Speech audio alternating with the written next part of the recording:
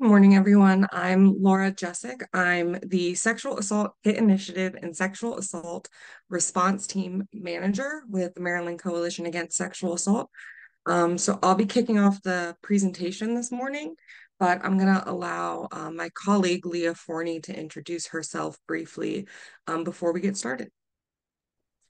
Good morning, everybody. I am Leah Forney. I am the Sexual Assault Kit Initiative Victim Advocate, as well as the Underserved Populations Policy Advocate here at MCASA. Over to you, Laura.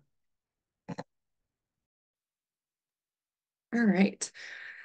So this morning we'll be talking about the Sexual Assault Kit Initiative in Maryland. This is a bit of a national effort. So today we're specifically speaking to Maryland's project, and it doesn't necessarily apply to other sexual assault kit initiative projects across the country. The project is funded through the Sexual Assault Kit Initiative grant, but anything during this presentation may not represent the opinions of the Bureau of Justice Assistance, who funds this work. So I'm going to get started by just talking about the SAKI overview, which, as I just noted, is funded by the Bureau of Justice Assistance through the Department of Justice.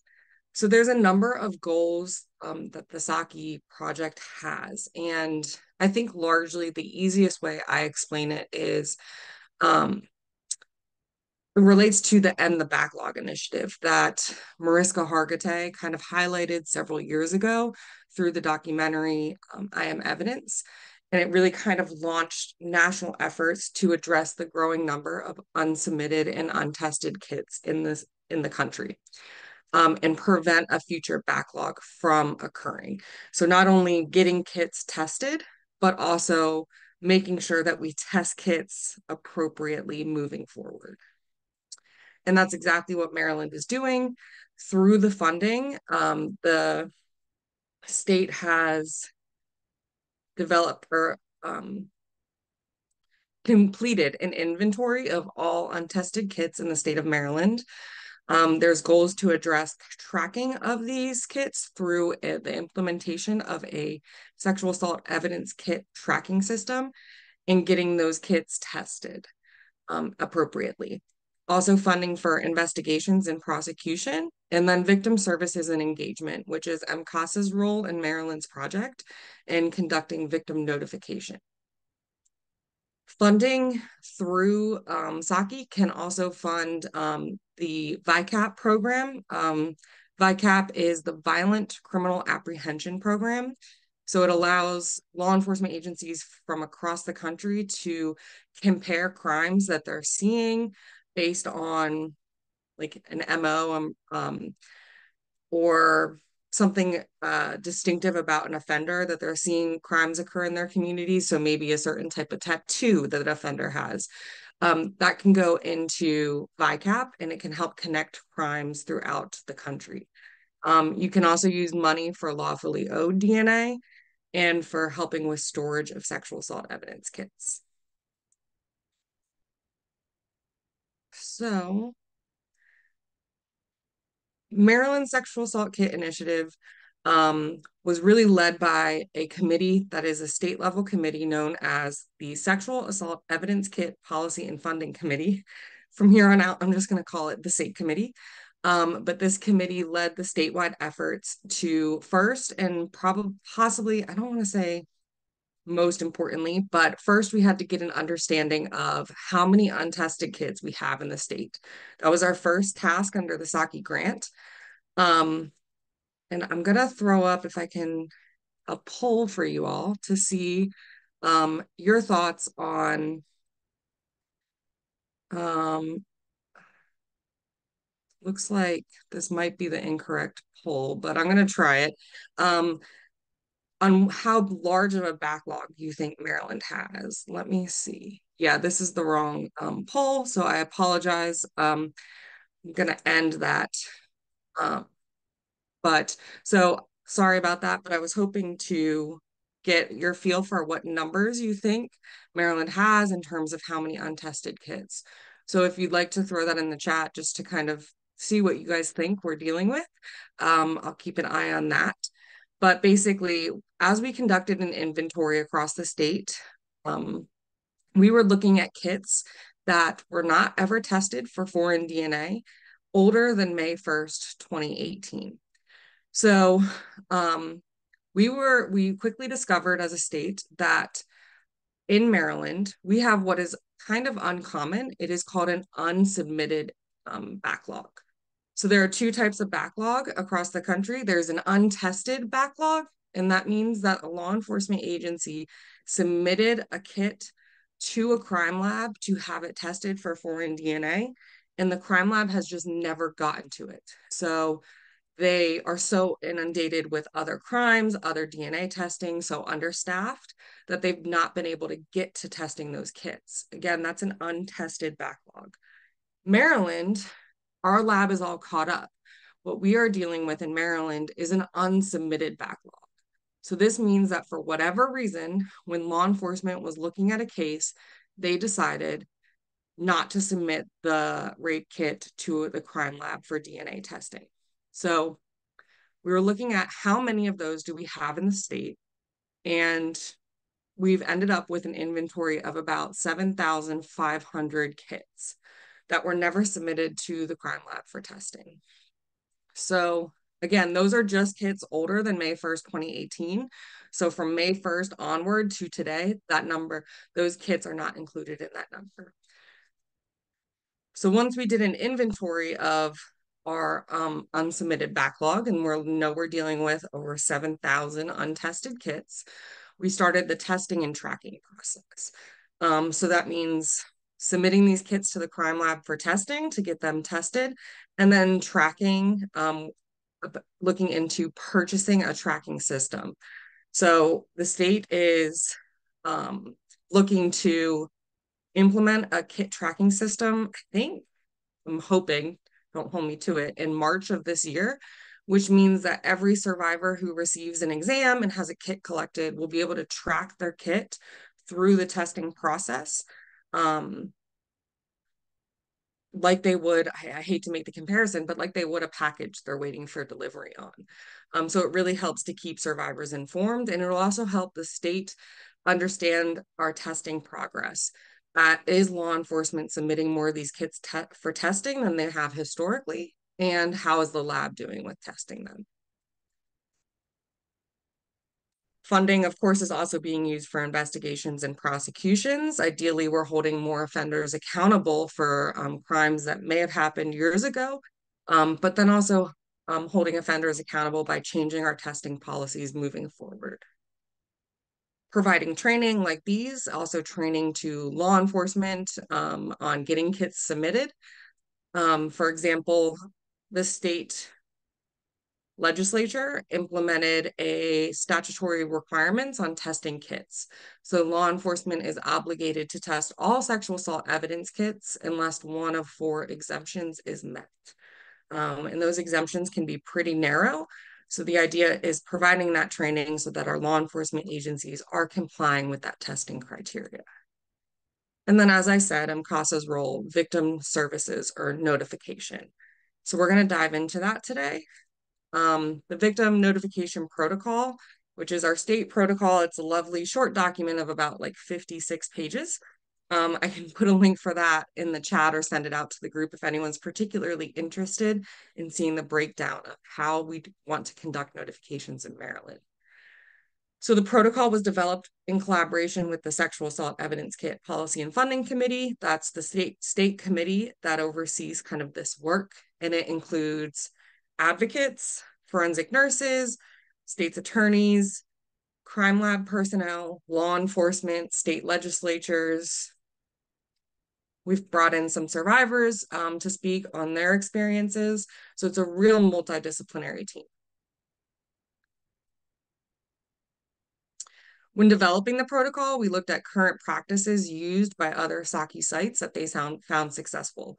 We didn't want to start from square one, and SAKI has existed for several years, so there are other states and jurisdictions throughout the country that have been doing this longer than we have.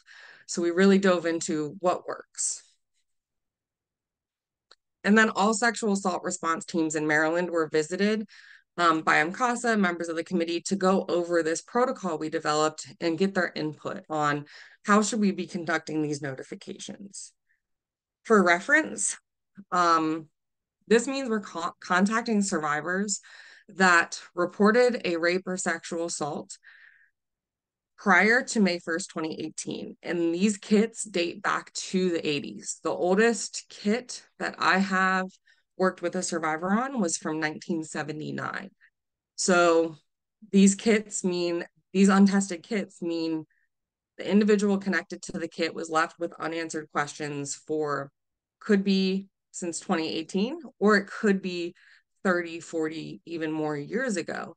And we're kind of reminding them of what happened to them and letting them know that their kit was identified as being untested.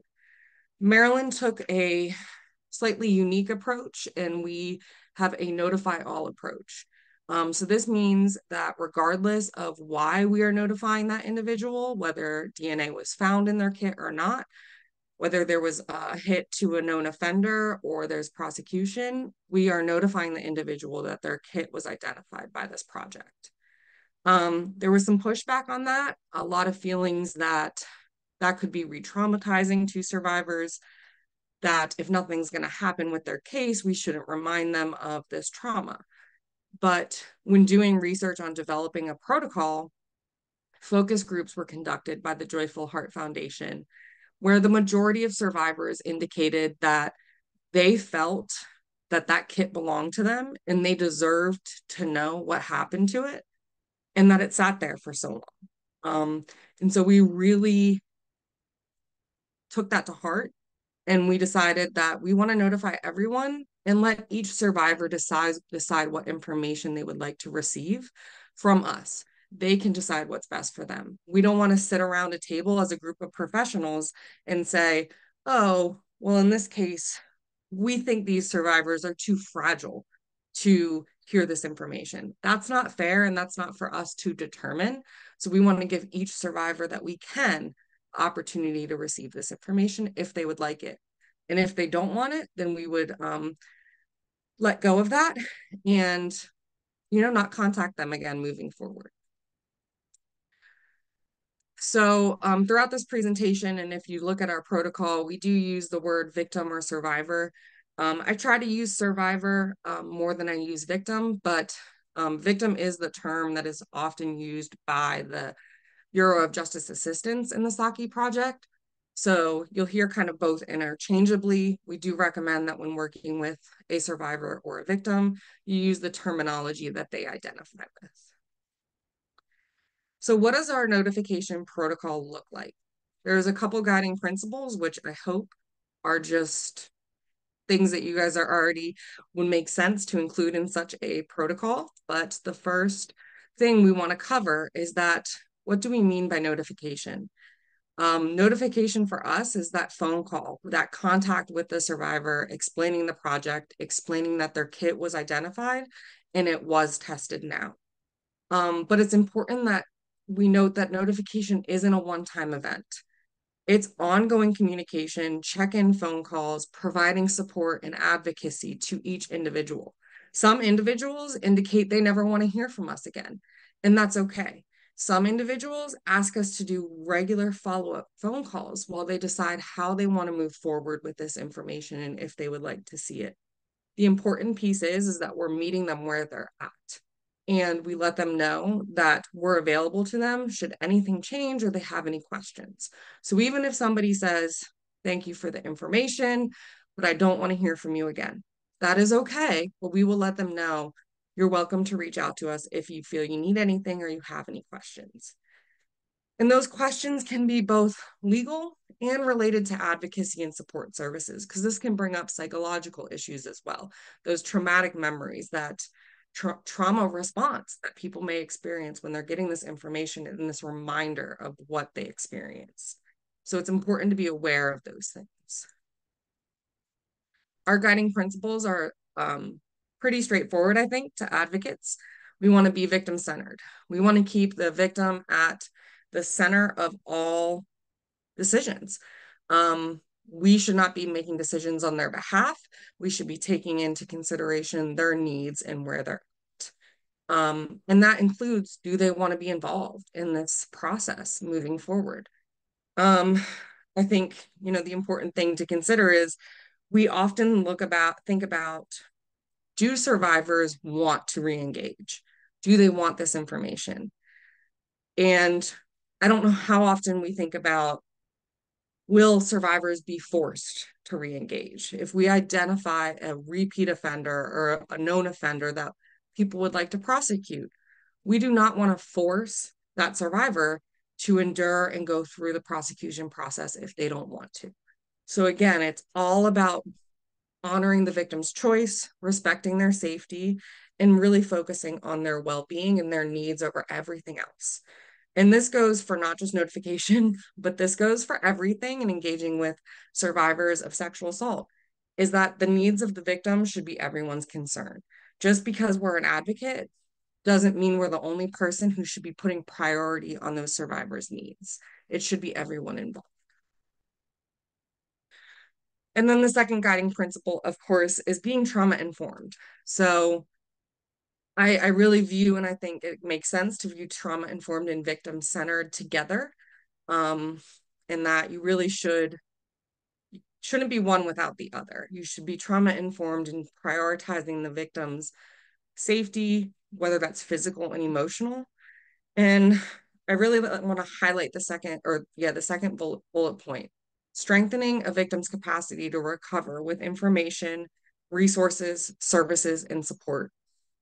We don't just want to make this phone call or talk to a survivor and say, hey, your kit was never tested. Do you want that information now? Would you like your kit tested now? Okay, great. Thanks. Bye. We want to make sure we're talking about their support system. Do they want more information about the project? Do they need any services and support?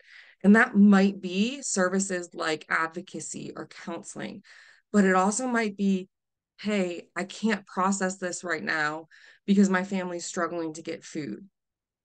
So it might be identifying and working with them on other resources for their family just to get to the point where maybe they feel a little bit more secure where they can deal with this actual notification.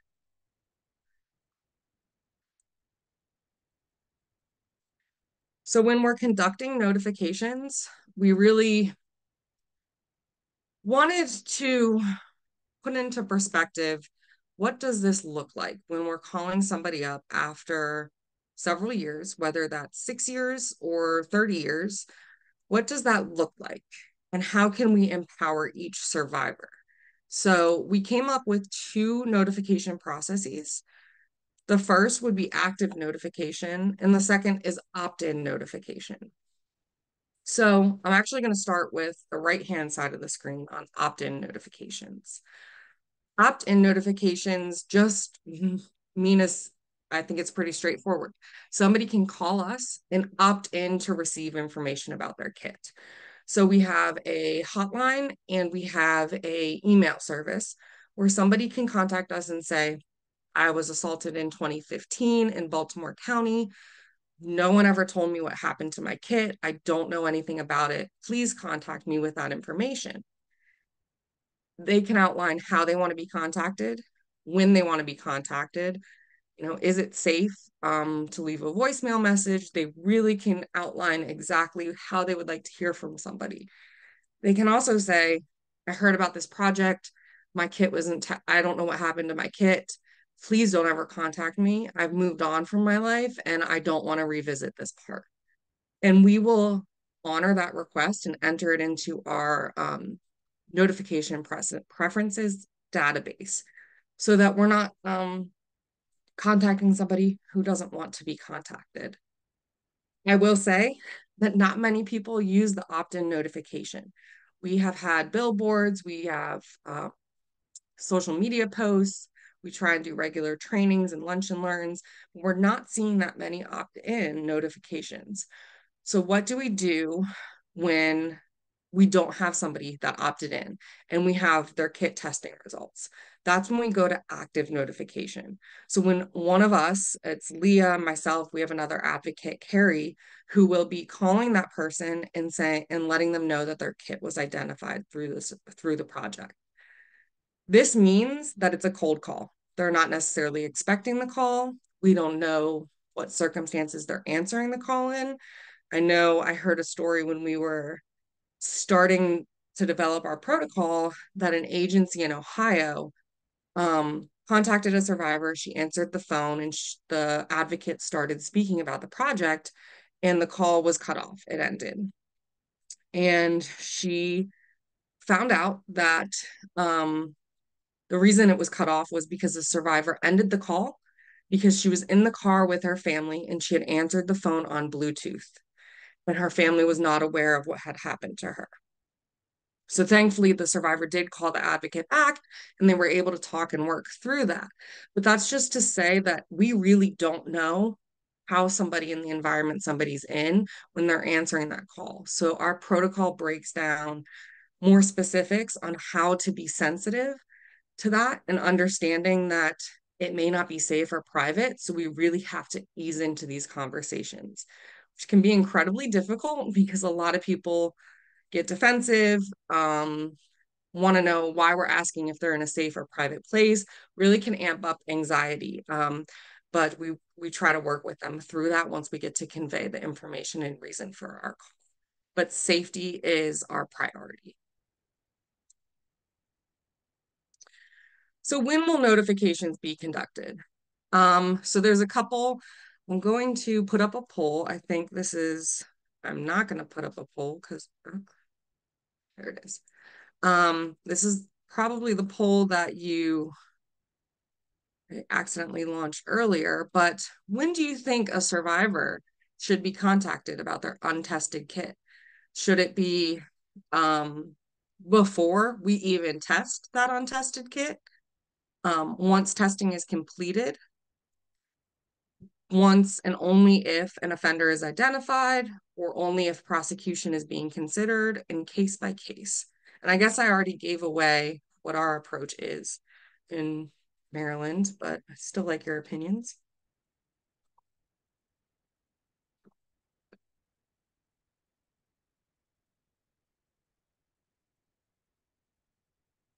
I'm going to give it a couple seconds. All right. I'm going to go ahead and end the poll. So it looks like pretty even in terms of case by case considerations or once testing is complete. And then that's followed by most answered with before even testing the kits. And it looks like we have a response for only if prosecution is being considered.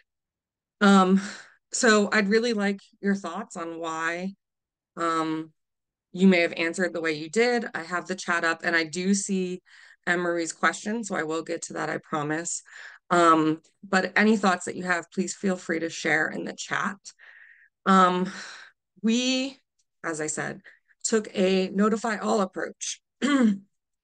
We decided that we want to notify each individual that we possibly can about this project and their untested kit.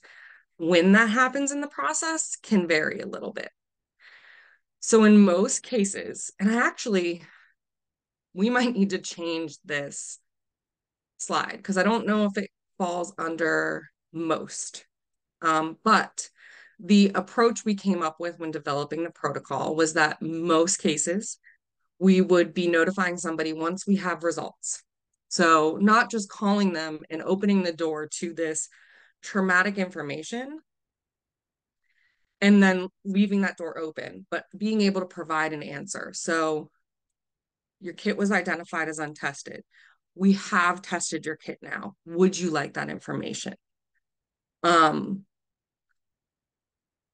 And I think I see in the chat, Amanda said, we need to acknowledge the needs of the victim. We should ask them what they want.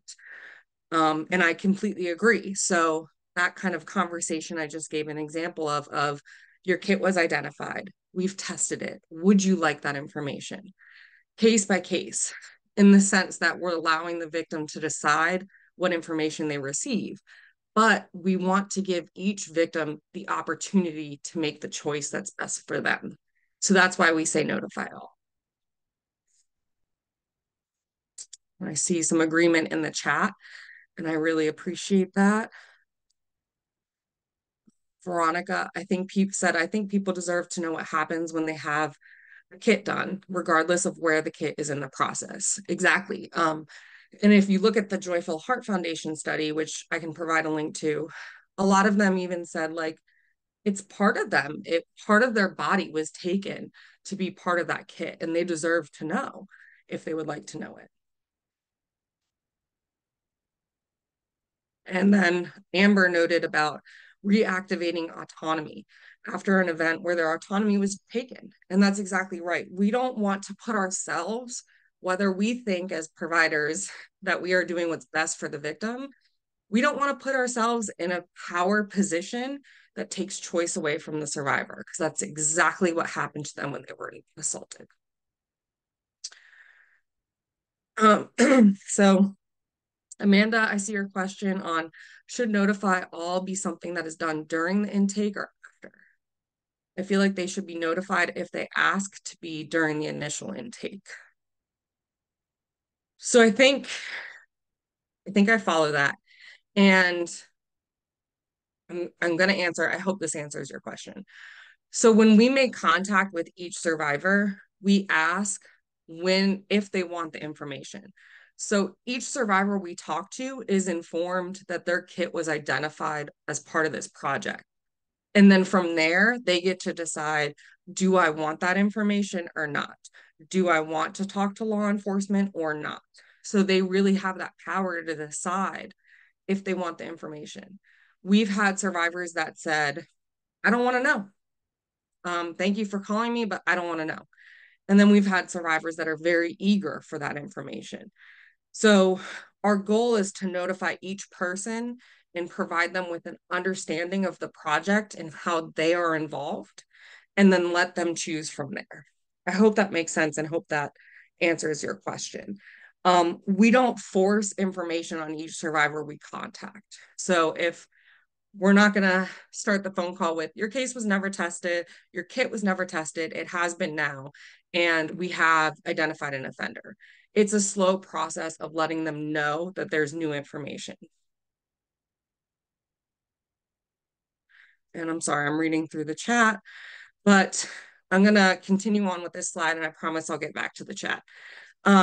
So our goal is that the majority are notified once testing is complete. That means we're not just throwing information to them that their kit was untested, but we're also able to provide, I don't want to say a solution, but the end result.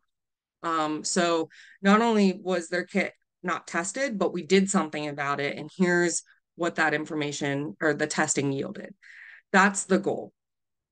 However, in some cases, and I'm actually, Leah, I don't know if you would agree, but I actually feel like this is the majority of the cases we see. Some cases, notification happens before testing. So for every kit that is collected, somebody is supposed to ask the survivor if they had consensual sex within about a 2-week period of the assault. This is to make sure that a survivor's consensual partner isn't accidentally identified as an offender. So we really want to protect that consensual partner as much as possible. So somebody should be asking that on the front end. Somebody should also be asking for a survivor's DNA sample. You would think like, oh, it would just happen naturally as part of the kit, but they need, I don't like this language, but they need like a pure sample. If you're taking swabs that may be contaminated with an offender or consensual partner's DNA, they need something that is just guaranteed to be the victim's profile. This way they can easily sort out whose DNA belongs to who. Unfortunately, in a lot of these cases, no one asked about consensual partners, and in some cases, no one obtained a survivor DNA sample. So in those scenarios, we are contacting survivors before their kit can be tested because we need that information. The other scenario is that until 2020, law enforcement agencies in Maryland could use waivers of investigation. That meant that they could present a survivor reporting a rape or sexual assault with a form that said essentially, I waive my right to have this case investigated. I will not hold law enforcement accountable. I will not sue law enforcement for not investigating this crime I reported, and I won't bring this up ever again.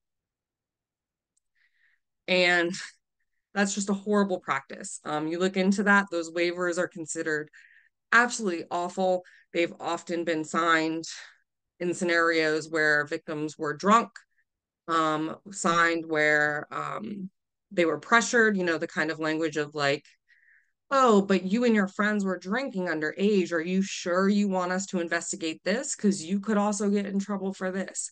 So kind of like trying to persuade a survivor not to report. So for these cases, each survivor that signed a waiver has the right to revoke that waiver. We will attempt to contact them and ask if they knew what they signed and how they feel about it now. If they knew what they signed, do they still agree with that? If they don't understand what they signed, let's talk about what your options are now. So those are the scenarios where we'll contact somebody before testing. And like I said, it's actually proving to be the majority of our cases, in my opinion. And they're not easy conversations. To call somebody up and say, hey, 20 years ago, I know you were assaulted. Do you happen to also remember who you had consensual sex with? Um, it's a very difficult conversation to navigate. And I would say that a lot of people get upset. They feel that no one asked them this in the first place, and they feel that that meant they were not believed in the first place, or their kit, no one ever intended to test their kit because they should have asked that if they did plan to test the kit. Okay, so I just accidentally scrolled. Sorry. I see in the chat for the state of Maryland, what options do victim survivors have to consult with a free attorney before making this decision on the waiver?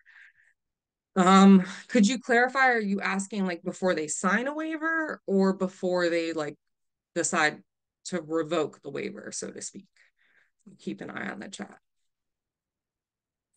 So it so in terms of before they decide to sign, it is now against the law for law enforcement agencies to present anyone with a waiver. So if somebody is presented with a waiver, I would say they should immediately contact the Sexual Assault Legal Institute. I do know of one law enforcement agency that we discovered recently that was still utilizing waivers, but other than that, I haven't heard of any. If a survivor is ever presented with a written form to stop an investigation, they should contact Sally because law enforcement isn't even allowed to do that. Even if a survivor says, you know what, I want to stop this investigation. This is really upsetting for me. If it's the survivor's choice and they're making that decision for whatever reason, that should never, a waiver should never be presented to them. They should never have to sign anything.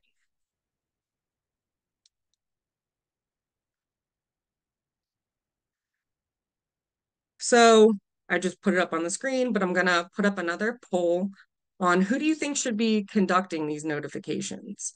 So you'll see several options. So who should be contacting these survivors? Should it be a victim advocate like MCASA, Rape Crisis Center, law enforcement personnel, attorney, a nurse, or a team? You can also put in other, I guess. I'm gonna give that a couple seconds. And Alyssa put the link to the Sexual Assault Legal Institute in the chat, should you need that.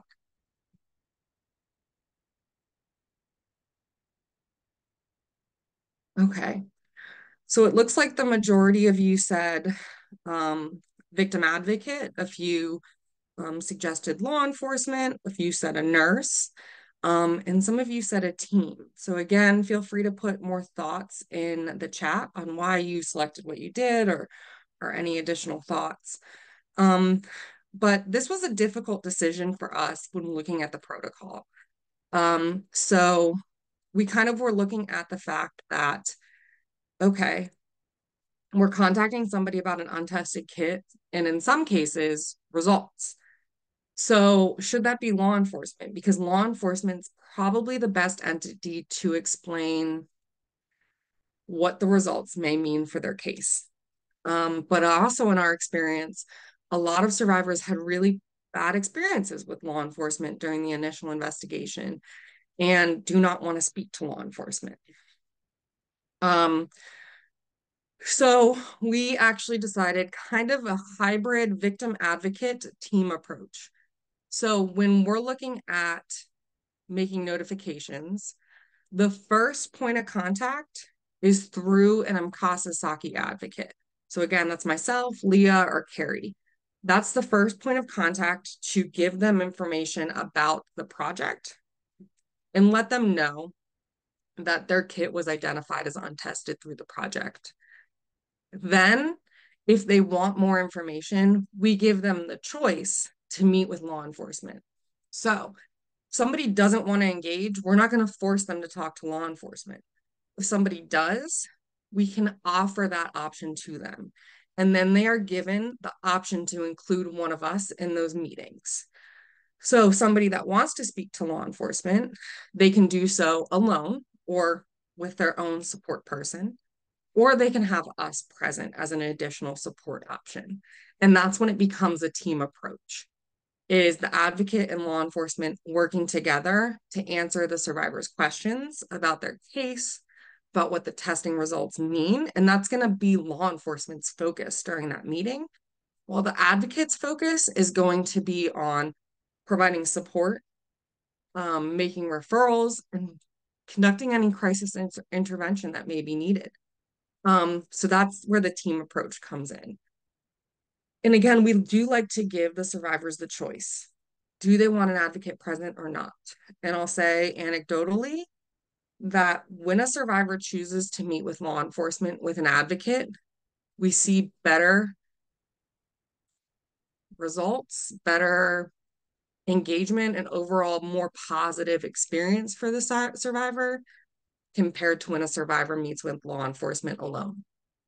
We don't want to take that choice from them, but anecdotally speaking, that is what we see. We always do a check-in call with the survivor after they meet with law enforcement, whether we're there or not. So we always do a follow-up. So obviously MCASA has a team of people that conduct these notifications, but could a rape crisis center or another entity make these notifications as well? The short answer is yes. The reason this kind of lives with MCASA, at least right now, is one, we're a state site. So if you look at the Sexual Assault Kit Initiative project across the country, there are very few states that are doing this as a state. So for example, if you look at Pennsylvania, the county of Allegheny, which includes Pittsburgh, has SAKI funding. And then the city of Philadelphia does as well.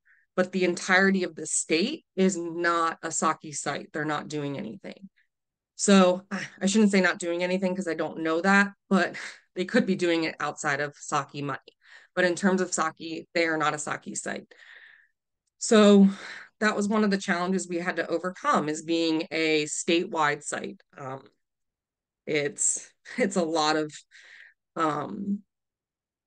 trying to corral and herd cats to try and make sure everyone's on the same page in terms of getting kits tested and things like that. But a rape crisis center is more than welcome to work on the cases directly related to their jurisdiction. So we would just want to collaborate with that rape crisis center because we do house the opt-in line. So survivors from that jurisdiction may be contacting us to let us know how they want to be contacted or if they want to be contacted in the future. And then also we have to report state data on our progress. So, for example, every quarter we inform the BJA how many survivors were contacted, how many survivors want to move forward, how many survivors want to meet with law enforcement, how many survivors are now deceased. It's a lot of data. So there would just have to be some collaboration there. But rape crisis centers are and other advocacy agencies are more than welcome to take this on. And then I'm gonna hand it over to Leah in a second. Let me look at the chat real quick because I saw a couple things come in. Amber noted a team should do the notifications because there can be blind spots in each discipline. I think it is helpful to have many options for survivors to choose who they want to help them. I think that's a great point. And I also think it's a great point. I think somebody said this is to like check in with them throughout the process. For example, I had one of my first notifications. I had a survivor that wanted everything to go through MCASA. She didn't want to talk to the police at all, but then she had to. She had to talk to them to provide her own DNA sample. And so she chose to have an advocate present during that meeting. And then law enforcement handled that meeting so well that when we closed that meeting and asked how she wanted to be contacted moving forward, did she want everything to go through me? Or was she okay hearing directly from law enforcement? And law enforcement handled that meeting so well that she said, I'll just talk to the detective. I don't need a middleman. And I think that means that that's great. That means law enforcement is doing what they should be doing in terms of how they're handling these cases and engaging survivors. But then checking in with them along the way and making sure things are still going well. Then Amanda noted a victim advocate should be the first point of contact, but a team of all those folks should be available. Completely agree. And I think that's the approach we try to take into consideration. And then Leah, I'm sorry, but before I hand this over to you, I want to go back to that first question. Sorry, I have to find it. So Emery had asked back at the beginning of the presentation, could victims bring a civil suit against the law enforcement agency, the city, and the state because their kit was not sent forward to the crime labs? So I'm not an attorney, but I will say that in my opinion, that door is open for survivors to explore. We have contacted survivors who then meet with one of our Sally attorneys that leads this project and ask about their options for civil suits. Our legal institute does not handle those lawsuits, but we will make referrals to individuals that are interested. And I might chime in a little later about something Leah is going to bring up during her portion of the presentation and how that relates to lawsuits. But for now, I'm going to hand that over to Leah. Thanks, Laura. Excuse me, y'all. I am getting over a cold. All right. My screen is blank, Laura. Oh, so we're going to talk a little bit about how do notifications actually take place. So as one of the SAKI victim advocates, one of the first things we do is we plan before doing these notifications, right? So essentially what it looks like is law enforcement will reach out to us to request a notification. And when they requested, they basically let us know why the notification needs to be conducted. So it could be, as Laura mentioned, they need consensual partner information. It could be because there was a waiver signed. It could be a variety of things. It could be that they had already went ahead and tested the kit and now we have test results.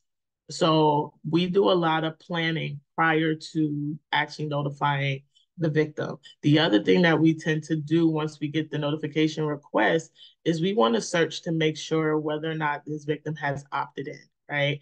And if they have opted in, we want to go according to their opt-in preferences. Now, if there is no opt-in available, then what we do as the SAKI advocates is we create a notification plan.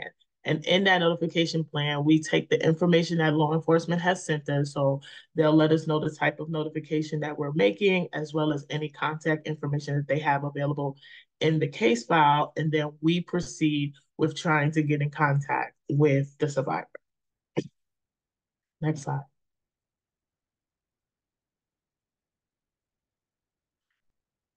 So the second step in our notification process is the contact. So again, we're looking at those opt-in preferences if they are available, right? So in our opt-in, what we will ask a survivor is what phone numbers are good to contact them. We'll find out is there a specific day and time. So I'll give a perfect example. I had an opt-in just last week, and the survivor was eager to know what happened to her kid, right? And what was going to happen with law enforcement.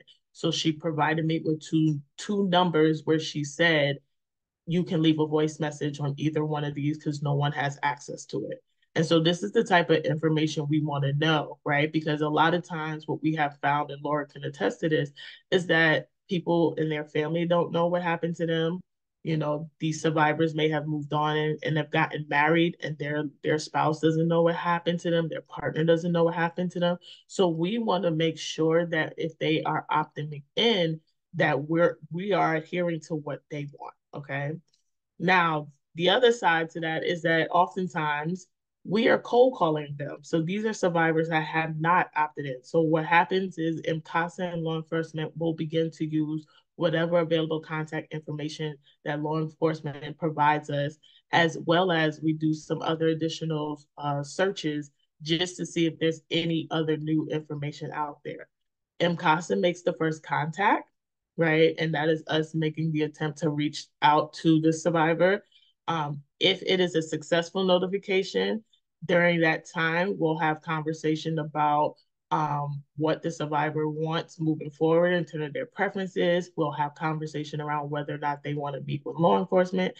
If it is not a successful notification, we will have conversations as a team to determine based on what type of testing or what type of notification this was, whether or not we tell law enforcement to proceed with testing or not proceed with testing.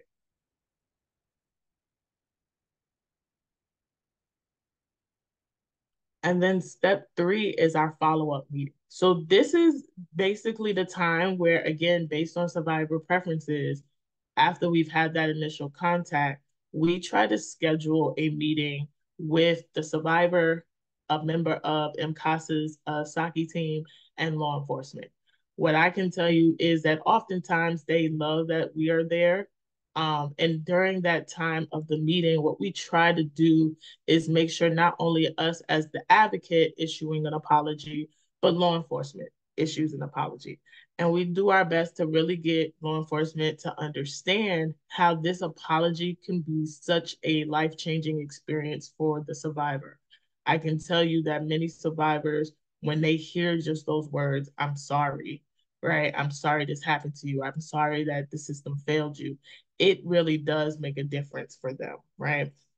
And so we want to make sure during our follow-up meetings that not only are we apologizing, but we're also outlining next steps, right? So we're discussing, if it's a test result meeting, we're discussing what these test results actually mean, what are their next steps. This is a meeting really designed to empower the survivor to determine what they want to do next, right? Some survivors come to this meeting, they get the test results, and that's enough for them. It's closure for them. Some survivors come to these meetings and they want to know, do I have any rights to prosecute? What that would look like?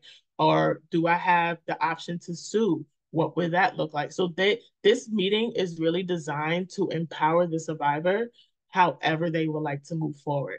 My job and also our other advocates' job is really to help assist with this meeting as well as make those appropriate referrals, right? So this looks like a collaborative effort, making sure that they're connected to a rape crisis center, a SAFE program. If they want information from our Sally Institute, all of those things happen in our follow-up meeting. Next slide. So now let's talk about the apology. It is absolutely critical that an apology is issued. We have witnessed through other SAKI sites as well as Maryland agencies that the power that comes with an apology, again, is life changing for some of these survivors. A lot of these survivors feel like they weren't believed, they feel unheard, they feel like, you know, they were just left to their own vices. And so when we can apologize and we can empathize with them and validate their experiences, again, it is life changing for them. On top of that, research has shown us that many survivors feel better once there's an apology, once there's an acknowledgement of the error. And it also has helped with more likeliness to re-engage. A lot of times, survivors that we have contacted through this project, they don't want to re-engage because of their feelings around law enforcement, around the justice system, or just how they were treated in the beginning. And so when we approach this as an apology and acknowledging of the errors, acknowledging how the system failed them, they are more likely to say, you know what, I want to re-engage and see what happens. And Leah, I'm just going to chime in here real quick before I go to the next slide. That this was the piece I said earlier, how I might chime in, was when we proposed our notification protocol, which you'll see, I think, this language here, and I'm sorry it's blurry, but this is actually pulled directly from our protocol on different types of ways for either an advocate or law enforcement to approach. Sorry, Leah, I'm taking your slide. But what I wanted to note was when we published this, the first thing law enforcement's feedback was that if they offered an apology, they felt that they were more likely to be sued. Um, and I just found that incredibly interesting because that door is already open for each of these survivors. And offering an apology may actually help repair that relationship and repair any quote unquote damage that was done and may actually make somebody feel less inclined to sue. And I'm sorry I just took your side, Leah. I forgot this one was next. So please continue. You're fine. So yeah, so based on what Laura said, and I will say what we try to do with the apology is really get law enforcement to understand that it is the system that failed them, right? So what we have encountered is that law enforcement oftentimes feels like that because they did not personally do it, they should not have to apologize.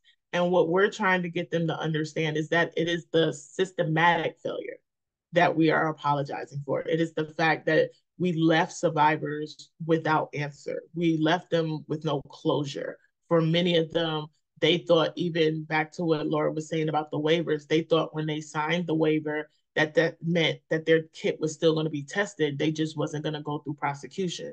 So all of those things play a role in the systematic failure. And that is the reason why we are strongly suggesting that there's an apology that comes forth, because we want them to understand that we're sorry. We're sorry that we left them with uncertainty. We're sorry for the pain that this caused. We're sorry that they didn't get the questions they needed answer, but now we want to rectify that wrong. Next slide, Laura. Okay, so then in step 4 of our notifications, this is where we want to empower, right? So after we've done the planning, after we've done the contact, after we've had the follow-up meeting, now we are empowering our survivors, right? We're empowering them with an outline of next steps. So this looks like asking them, how do you want to be contacted moving forward, right? Would you like an advocate to check in with you maybe once a month or once a quarter? Right? Um, would you like a detailed interview to take place? What does that look like? Right? And all of these are based on their choices. So a survivor might say, yes, I want to meet and I want to interview. Can we do it virtually? Or can we do it at our home? Or can we do it at an off-site location? All of that is going to be based on them, right? We've had in-person notifications, we've had virtual notifications, and so it's really going to be on what they want to do. We also ask them questions like, how involved do you want to be in the investigation?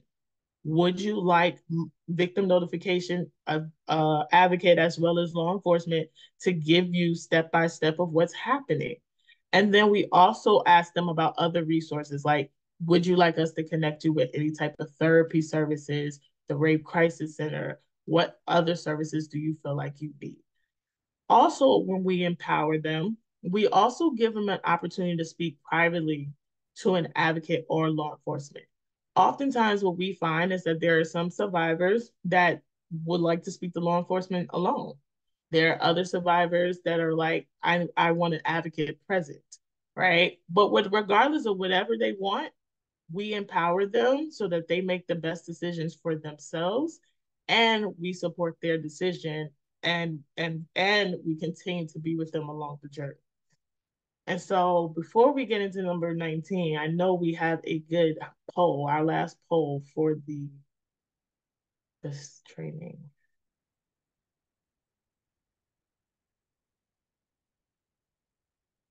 So this poll is asking, in your opinion, what's the most important piece of the notification? And I'll give y'all some time.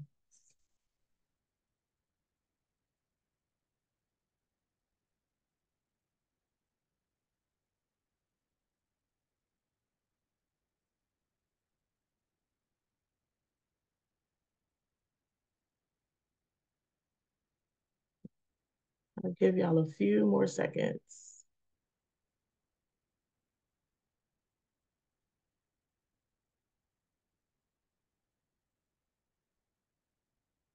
Okay. So we had about 30% of you saying allowing survivors to opt in or opt out. We had another 30% say the apology. And then about 24% said getting survivor feedback. 9% said the team approach. Awesome. Okay, Laura, we can continue with the slide.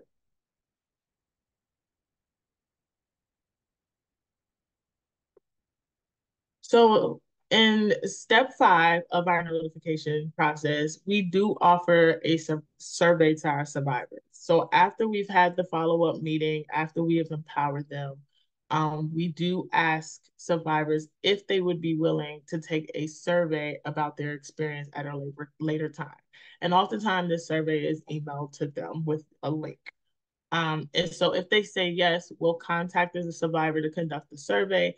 And really, the survey is really designed for us to obtain information that will best help us to guide any future protocols, highlight any areas that we may be looking over. The truth of the matter is, SAKI is new territory. And so a lot of the stuff that we are encountering is new to us. And so we want to make sure that, again, we're doing what's best for the survivor. Next slide, Laura. So now I want to talk a little bit about the local SART involvement. So again, as Laura had mentioned, we take a team approach here at MCASA. So our local SART, which is our sexual assault response teams, we do this as a collaborative effort, right? So it is not just MCASA, not just law enforcement. It is some of our F&Es, which is our forensic nurses, coming together to discuss what survivors are needing, but also how they're impacted by SAKI, right? And so in those meetings, we're determining how can we meet those needs, right? We're also addressing the protocol. We're also talking about how we can work not only with MCASA and law enforcement to ensure that we're making those proper referrals. We're encouraging team members to look at the numbers, right? And look at their cases with open eyes. So it's a really great time to come together and collaborate and communicate. But also, we conduct outreach for agency participation. And MCASA is always willing to help with this. We do know that, and Laura could probably address to this more, but we do know that we would love to see more engagement with our SART teams so that we can really figure out as a whole, as a team, how can we best help our survivors that have been impacted by the SAKI project. Next slide. So what can you do to help? Well, you can do a few things. One, you can definitely share the protocol with your member agencies. We would love it if you post our opt-in line information to the agency website and your social media accounts. Um, Definitely work towards ensuring that your SART meets those COMAR regulations, and then conduct outreach to agencies that are not actively involved. Again, MCASA can help with the outreach. So just definitely reach out to us. Our information will be on the slide. All right. Thanks, Leah. So we're going to close today with a survivor story, and don't really need to give her much of an introduction because you've been listening to her for the last little bit of time. But Leah Forney, our MCASA SAKI advocate and underserved populations policy advocate, was kind and brave enough to share her story with um, actually a group of law enforcement that received similar training to this. And I think it's incredibly powerful. And so I'm going to play that recording. Please bear with me because I think I have to stop sharing my screen and reshare my screen. So, and of course, Leah, I'm speaking on your behalf, but Leah is here, so I'm sure she'd be more than willing to answer any questions you have for her about her experience. Just please be mindful of the questions that you ask. And I hope you all can see that. If you can't, please put it in the chat. And I'm going to go ahead and get started. This should have sound. Significant strength and courage who has been directly impacted by the backlog in this country of untested rape kits. And she's here to share her story and provide some insight um, on her experience and what you as law enforcement can do to help in these circumstances. And I do want to note that not only is she brave, and we truly appreciate her for reaching out to us and taking this on and being a true voice for people, but I just found it so powerful that, Leah identifies not as a victim anymore, not as a survivor anymore. And she did move through those, but she is a survivor or a thriver. And she's doing that, and she's thriving because she's had support, and she's here to tell you about that experience that she's had. So I'm going to hand it over to Leah. We will be monitoring the chat, so any questions you have for Leah, for her experience, or for us about the protocol, we will loop back to, being mindful of time and being mindful of what types of questions are given to Leah. Good morning. So first, let me just say thank you to MCASA and Sally for this opportunity to share with you guys. As Laura mentioned, I am a thriver of sexual assault. I do not see myself as a victim or a survivor of sexual assault, but it was not always like that for me, right? And so for me, the day that my life changed drastically, or what I like to call a defining moment in my life, was January 27th, 2013, in the state of North Carolina. I was raped in my apartment by somebody I knew.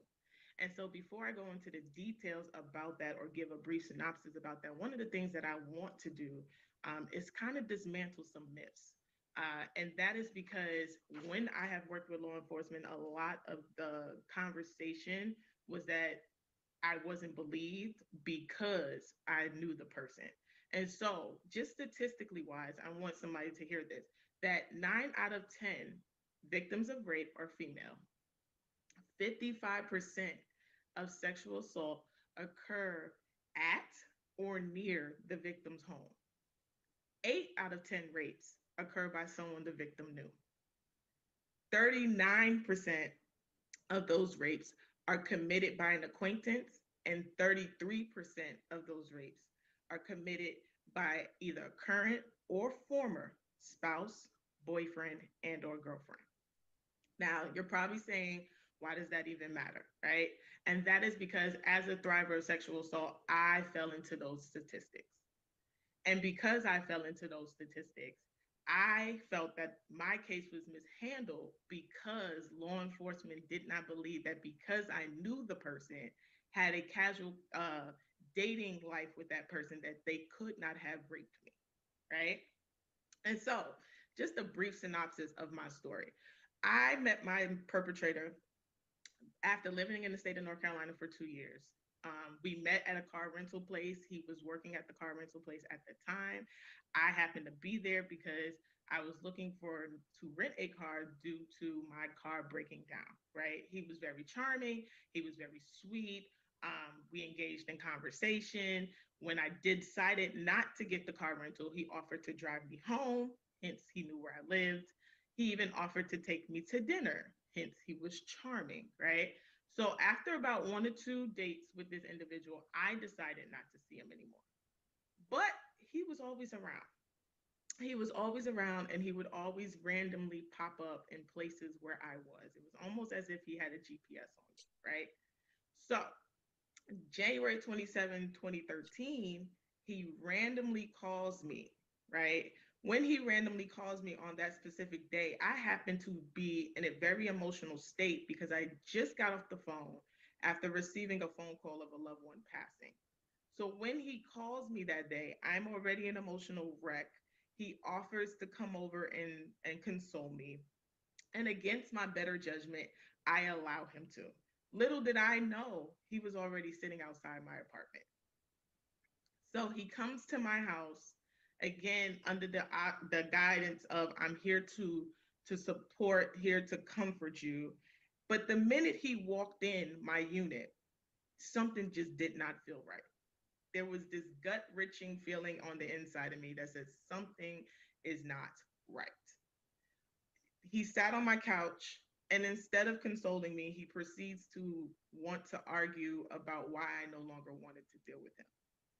I asked him to leave, and as he pretended to leave, he immediately grabs me and proceeds to rape me right there in my apartment. Now you can imagine, and that's just a brief synopsis of what happened on that day. You can only imagine the emotional turmoil, the physical turmoil, the upset, the fear that I was in that moment in time in my life. And because of that, I really wanted to share just that synopsis so you can understand how difficult this is when you're encountering a victim or a survivor or a thriver of sexual assault. Not many of them have what I like to call the resiliency factor. For me, I was able to bounce back.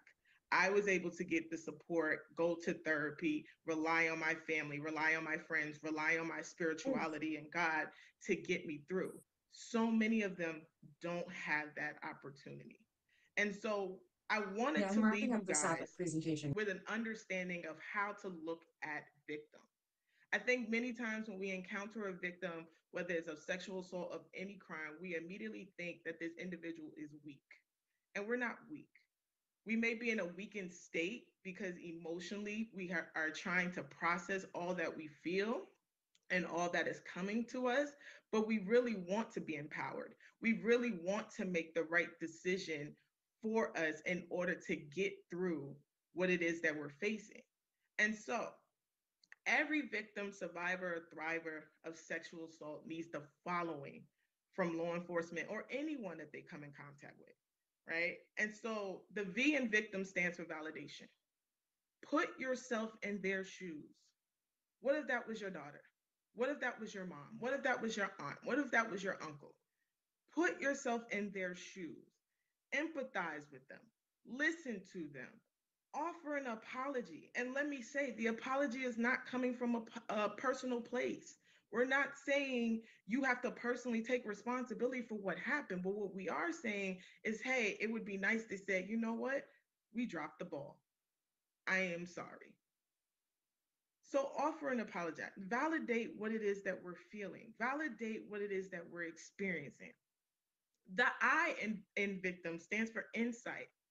Don't be afraid to provide them with resources and information about the process from beginning to end. One of the things I wish the state of North Carolina did was give me insight. It's a lot of information that I found out 8 years later after my rape kit was tested that I wish I knew 8 years ago when I was going through this process. And so, because I didn't have the insight, I didn't know what the process was going to look like. I didn't know that after the rape kit comes, then I have to go through the notification process and have to meet with the DA. And I didn't know these things. So provide the insight, give them the resources. And if you don't know, connect them to somebody that does know so that they feel like they can make a very informed decision about what it is that they want because this is their choice. The C in victim stands for compassion. Again, be a listening ear. They're not asking, they're not trying to beat you up. They're not trying to blame you for what has happened. They just want to be heard. We just want to be heard. And again, I can only share from my experience. I wish that I was heard. I wish that I didn't have to stand in front of, and I'll share, when I encountered law enforcement, the officer literally asked me 7 times, was I sure that he raped me because I knew him? 7 times, I counted it. That's not being compassionate. If I tell you that that's what it was, then compassion is believing me enough to say, okay, we'll take the report, we'll do what we have to do to support you. So be compassionate. The T in victim stands for timely. Provide them with timely and up-to-date information regarding their case. I shouldn't have to wait 8 years to find out that the DNA test came, like it was a DNA match on my rape kit. That to me, that's an injustice. So provide them with timely information. Let them know, hey, this is where we are in the process. This is what needs to happen next. This is the part we need you to play. Again, taking them on that journey with you, step by step together. It's a partnership. And I know law enforcement a lot of times get a bad rap, but you want to know how we can build that bridge? It's to partner together with the victim, the survivor, or the thriver. Because we don't know what's best for us. But the more insight we get, the more we can make an informed decision. The I in victim stands for instruction. Again, be willing to guide them through this process. Be willing to hold their hand as they make a decision. And let me tell you, the decision is very hard to make. And it's not you wake up the next day and boom, I want to go ahead and prosecute. No, it's very hard to make. And so give that space. Be willing to be as patient as they need you to be during this process. Ask them, how can I support you in making this decision? Because again, it is not that easy to make. As someone who just had to make that decision again 8 years later for my rape kit, it wasn't easy. I went back and forth with my support system. I went back and forth in my mind. Prayed about it. I talked to my therapist about it. I did all these things to process just to make the decision. So again, be willing to guide them, be willing to hold their hand, be willing to support them in making that decision. And then the M in victim stands for mindfulness. Always keep in mind that you are encountering somebody's child, somebody's friend, somebody's colleague, somebody's sibling, somebody's parent. So practice mindfulness. Again, we want to work with law enforcement because we don't understand this process. But it's very hard to do when we encounter law enforcement to be cold or don't believe us. I'll tell you, I got raped on a Sunday. I didn't report it till Tuesday. And it's because of my fear that nobody was going to believe me. It was because of my shame of I allowed this to happen because I let him in my house. So unless you have experienced it for yourself, you're not going to understand how difficult this really is.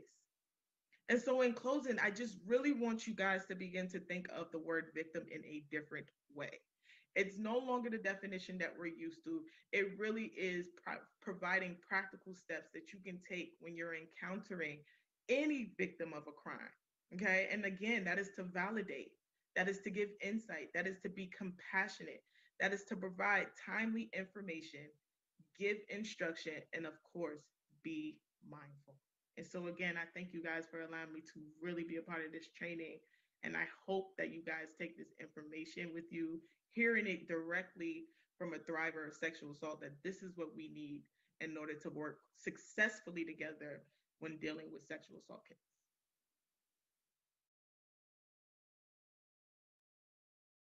All right. So that wraps up our presentation on Maryland Sexual Assault Kit Initiative. We'll hang out here if anyone has any other questions in the chat or otherwise. I think I tried to catch every question that was mentioned during the presentation. But thanks again to Leah for sharing your story and your experience. Um, we really, one of our goals for our project is to really get feedback directly from each survivor. And having Leah as part of our team has been excellent. So any questions you have, please feel free to drop them in the chat. We'll hang out for a couple minutes.